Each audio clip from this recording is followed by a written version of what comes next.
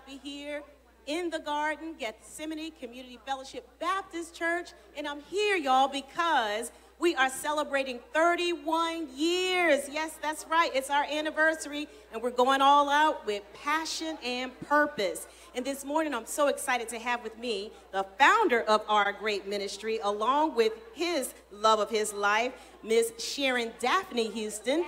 That's right. They're here because they're going to tell us how to center ourselves and get ready for this great celebration. Good morning. Good morning. It's so glad to see both of you, Pastor Houston, Sister Houston.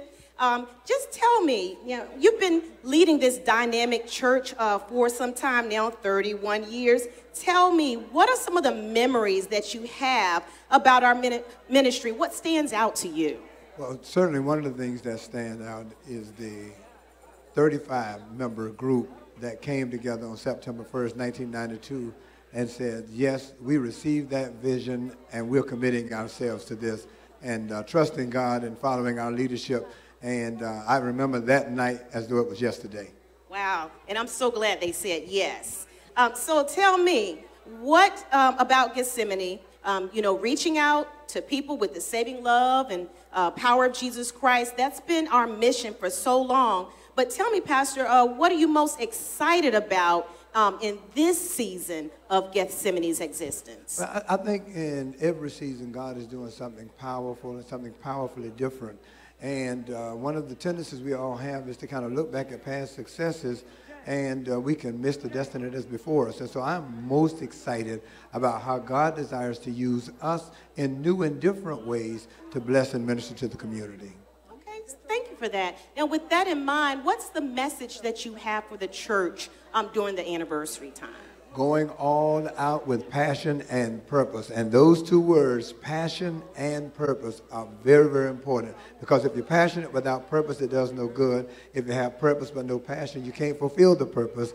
And so I want us to be passionate and purposeful as we go all out. Wow, thank you so much. Now, Sister Houston, what are some of the events that we can look forward to during Anniversary Month? Well, I think we have so much. One of the things I'll start by saying is Gethsemane is good at celebrating. And so this year, our 31st year, there are so many things that are going on. So, of course, on Friday, we just had one of the best prayer and devotion and communion this past Friday. And it was such an awesome moment in time for us to get together. And then coming up, we're going to have our play, our drama play by our leaders who are coming out doing some wonderful, I think the name of it is, Mama Beulah is gone home. And so we're having that. And then always our picnic or our cookout, Take Over the Block cookout that we're planning to have on the 23rd of September. So some more exciting things are coming up. Wow, it makes my heart so glad because we're focused on celebrating, but as usual, our ministry stays focused on how we can give back and always constantly thinking about others. So thank you so much for leading such a great ministry, and thank you so much, Pastor and Sister Houston, for all that you do. Thank you. All right, ready to celebrate. Thank you. Thank you. And up next, we have coming to us an individual who serves currently as the coordinator of the young adult and college ministry here in the garden. Mr. Tyler Pleasant. Welcome, Tyler. Hello, hello. Hello. So tell us, how long have you been serving in this role? Just before the pandemic, Pastor KT asked me to come on. I've been serving ever since. All right. And I know you kind of serve with a lot of passion. Yes, I definitely love it. Just getting the college students together and showing people that we could come together at a young age and praise God all together. We could do it. All right. Now tell me what you enjoy most about this role. Just seeing the fellowship of our young people getting together, the different ideas, the bright ideas that people have when we can come together and be like-minded and sit at the table and plan and execute.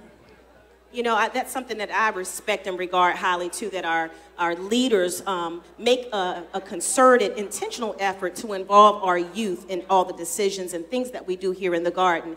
Now, you know, like I do, that the youth, the young adults, and the college students are an important part of our ministry. What can they expect during Anniversary Month? This month, on Sunday the 24th, we have our College Day service at our 8:30 and 11 o'clock service.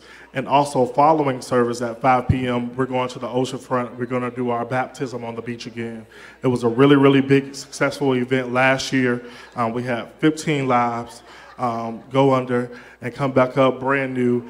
We had people coming who didn't even register, who wanted to be saved, people coming from just watching and saying, hey, what are you guys doing? How can we get involved? So it was a really good event, and we're looking to do it again. That's excellent, Tyler, and I love so much that even when we're celebrating, the church stays focused on saved souls, stays focused on developing those healthy families so we can have great, healthy communities. Sounds like it's going to be an exciting time. Now, you know that September is Anniversary Month, but it's also back to school time for our youth, and our college students are back at school. Are we partnering with any of the local colleges? Yes, absolutely. So we're always at Norfolk State. On Tuesday nights, they have Christian Student Fellowship, and so we go over there. We do Bible study with them at 7 o'clock. And then with Ebony Impact, which is ODU's gospel choir, we're also over there on Thursdays at 7 o'clock. We also do Bible study with them as well and reach out to some of the other surrounding colleges. Excellent. Exciting events. Any closing thoughts as we prepare to kick off and continue, I should say, our celebration? I'm just excited. Happy anniversary, Gethsemane. I'm just excited to see what's to come and be involved in everything that's here. Oh, thank you so much, and thank you for serving in the garden. Thank you. And welcome, Brother Reginald Brown. Thank you, thank you. I have to say, I'll throw this in, one of his many talents, y'all, is crab casserole. I had some this morning. Oh, my goodness, I didn't think I was going to be able to do this work after I had that good old crab casserole, but here I am. I want to thank you for that talent. But tell me, Brother Brown, how long have you been a member here in the garden? Joined Gethsemane back in 2007. Okay. So 16 years. Yeah, and you've been a busy bee here in the garden. We can find him many places leading, but one of the things that you do here in the garden, I know that you head up the culinary ministry. Yes, yes. And tell me, what is it that you love most about this church? Oh, gosh, the people, the Spirit of God that reigns here. It's just refreshing to come to church and enjoy worship. Yeah, I agree with you. Now, listen, so talked about your crab casserole, talked about the culinary ministry, but tell me, I understand that you are one of the writers and co-producers of a stage play called Miss Beulah Done Gone Home. Mother Beulah Done Gone Home. Now, what I need to know is, can you give us a quick synopsis of this play and tell us what inspired you to co-produce and write this play? Okay. Yes, the play again is called Mother Beulah Done Gone Home, and it's about a church mother, Mother Beulah, who inspires the ministry to continue on with saved souls, devoted disciples, strong families, and healthy communities. And she presses that through the entire church experience. But then towards the end of Act 1, she is gone. Or is she? So we need you all to come out and support us on Friday, September 15th at 7 p.m. for Mother Beulah Done Gone Home. Okay, well, thank you so much, Brother Reggie. Thank you. I like how you left that cliffhanger now. Yeah, we got to be present if we want to know. Yes, true. And also we want to plug in, if anyone is a vendor, we are going to have food vendors that evening. The doors will open at 6 p.m. So if you want to come from work and grab a bite to eat and enjoy the program, we also have vendors for items such as jewelry and apparel. So please come out, bring the whole family. It's a family fun event.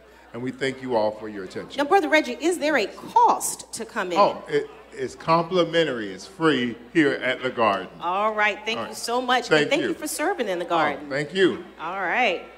So you don't want to miss it. We want to see your face in the place for this riveting stage play, Mother Beulah Done Gone Home. And you know what? We've got somebody else who is coming to the stage. It's Miss Jasmine Jefferson. Come on, Jasmine. So glad to see you this morning. Hi. Now listen, tell me, how long have you been a member here at Gethsemane? Oh, goodness. I was just thinking about that. I've been here just about 16 years now. Wow, yeah, you've had some babies that's been in the children's choir, and you got some more that are coming up to be in the children's choir. I got some new singers for you, Yes, Dalphine. you do. So tell me, Jasmine, what do you love most about our church? I have to say, one of my favorite things is that warm welcome that you receive when you come through the door. It doesn't matter if you've been here, if you're a first-time visitor, or if you've been here for years upon years. When you come through that door, the welcome that you receive, it's the same always. It's the welcome that drew me in years ago, and it's that welcome that keeps me coming back. And on those days when I have to really press through to be here, it's that welcome that I look forward to, and I'm always grateful that I came because of that welcome. Wow, I think, a lot of people share that sentiment. Thank you so much. Now tell me, reaching out to people with the saving love and power of Jesus Christ, that's our way. So I know this year we're going to have our annual community day. Tell us about it. That's right. Our annual community day is this year. It's going to be on September the 23rd. The doors open to the community at 11:30. The event starts at noon. And we're going to have some amazing events that you guys are normally used to seeing at our community day. Now, we heard last year that everyone enjoyed the food options that we had last year. So I'm happy to say that a lot of those food options are coming back this year. And just to name some of those, we have Touch of Jamaica, D. Lynn's Catering, The Tasting Spoon, Lisa B's Kettle Corn, Ziggy Street Eats, T's Fun Foods, and Bubba's Shrimp Shack.